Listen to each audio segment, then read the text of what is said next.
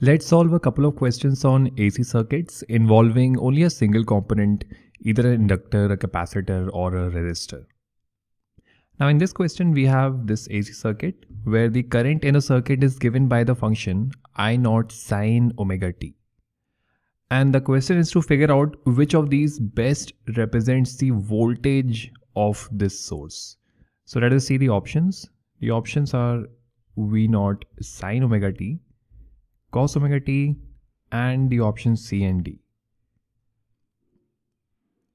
Alright, before I jump into this, why don't you pause the video and first attempt this one on your own. Alright, let me scroll this up.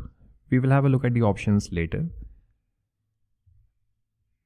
Okay, let's try and think about how would this inductor behave when there is a current in the circuit. As there is current passing through the circuit, there is current passing through the coils of the inductor as well. And we know if there is current passing through the coils or any wire, there will be a magnetic field generated due to that.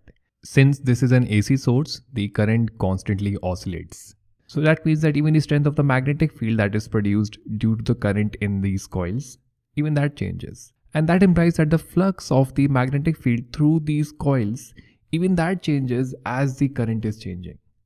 So let us write that. There is current which changes. That leads to change in the magnetic field. And that leads to the change in flux. Now why don't you pause the video and think about how would the inductor respond to that? How would the inductor respond to change in magnetic flux through its coils? Alright, we know from Faraday's law that whenever there is a change in flux through a coil, the coil responds to that by opposing the change in flux. In this case, how would that really look like? So to oppose the change in flux, the inductor would have to oppose the change in current. And that implies that as the voltage is changing, the current is not changing immediately with it. But in fact, it is changing with a lag because of the opposition. It takes some time for the current to build up. The current is in fact lagging the voltage, or we can say that the voltage is leading the current. This can be expressed using the phrase or the idea of phase difference. There is a phase difference between the current and the voltage. And using that phase difference, we can try and figure out the phase of the voltage source and maybe then the function of the voltage source. So let's do that. Now here we have the current function, which is I naught sine omega t. And this argument omega t, this is what is called the phase. In this case omega t, the argument omega t is the phase of the current function. And now you might know that the phase difference between the voltage and the current in a purely inductive circuit, is 90 degrees. And the voltage leads the current by 90 degrees because it took some time for the current to build up, right? So the current is lagging the voltage, or we can say that the voltage is leading the current by 90 degrees or pi by 2 radians. So we can express that in this manner. The phase of the voltage, it leads the current. It leads the current by 90 degrees. Now if we try and write the function of the voltage, that would be V naught sine, and now the phase of the voltage, that would be this right here. And instead of this argument, we can write the phase of the current plus 90 degrees. So when we do that, that would be V naught sine omega t. I'm writing omega t because this right here is just omega t. So that is omega t plus 90 degrees. And now we can use one trigonometric identity over here. So let me write the identity right here. This is sine 90 plus theta, that equals cos theta. And here theta is omega t and we already have 90. So sine omega t plus 90 would just become cos omega t. So if it becomes that, then the final function of the voltage, that is V naught cos omega t. Now let's check our options, and in this case that is option number B. You can try more questions from the exercise in this lesson, and if you are watching on YouTube, then the exercise link is added in the description. Let's move on to our second question now. Here the question says that the AC voltage and the current are given by these two functions. Current is given by I naught sine omega t and the voltage is given by minus V naught cos omega t. The question is to figure out the circuit element attached to the AC source. There are three options. There is resistor, inductor and capacitor. Before I get into this, why don't you pause the video and try to figure this out on your own. Alright, now the job is to figure out the circuit element. So if we know whether the current is leading or lagging or in phase with the voltage, then we should be able to figure out what the circuit element is, right? Because I know that for resistor, current and voltage are in phase, and these two definitely do not look like that they are in phase. So, but anyway, we will check that. I know that in an inductor, the current lags the voltage by 90 degrees or pi by 2. And in a capacitor, the opposite is true. The current leads the voltage by a phase difference of pi by 2 or 90 degrees. So how can we figure out if the current is lagging or leading the voltage? For this, maybe the first step could be that we bring both of them to the same trigonometric function. Like both of them should say sine or both of them should say cos. After that, we can then look at the phases. We can compare the phases and identify which one is leading, which one is lagging.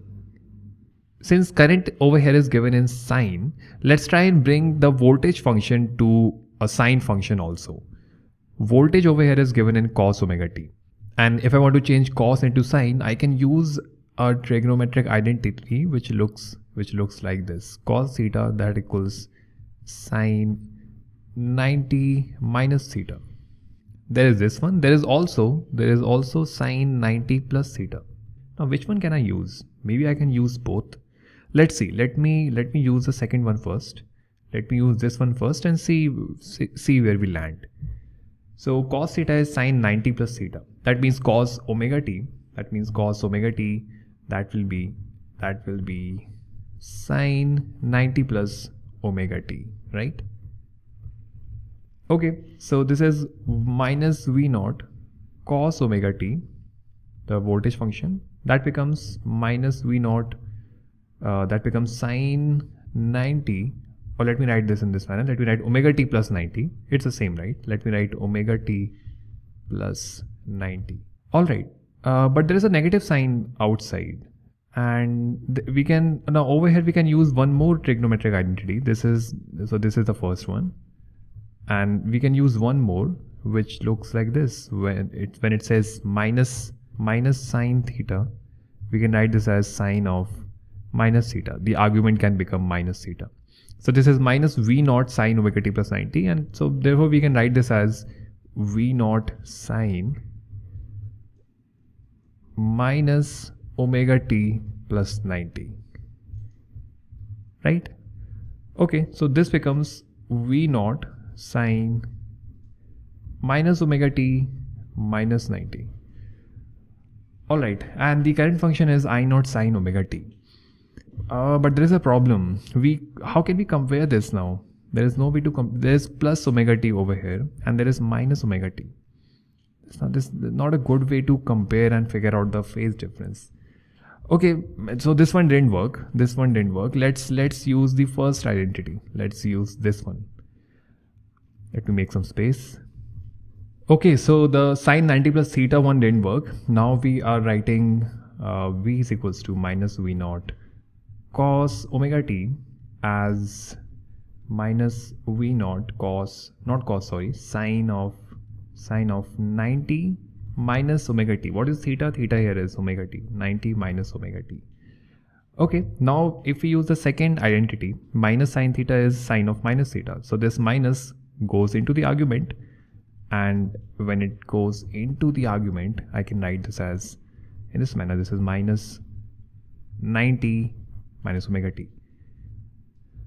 Now when this minus goes inside the bracket, this becomes V naught sine minus of minus becomes plus, that's plus omega t and minus 90. Okay, now I think we have something. Now we can compare these two functions. And what do we see when we compare them?